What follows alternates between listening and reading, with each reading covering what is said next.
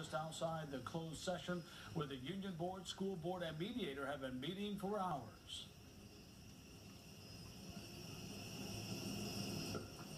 Union representatives say they're down to only one item to negotiate with the board, recall rights that they say would guarantee fair teacher evaluations. Now, they've been in here since 2 p.m. and yet we're seeing no signs of an end to the strike that, as of tomorrow, would be going on into its 3rd week.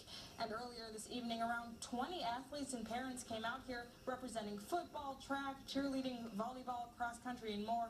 They came without signs, standing around for hours, though, and they say they want both sides to come to an agreement so that they can go back to school as soon as possible. I just hope our presence can prove something. We're not out here to chant or anything. We're out here with our presence, hoping that they can just see in our eyes, see in our presence here that we want to go back to school. More and more kids want to get in the routine and get on with their lives, get on with their senior year.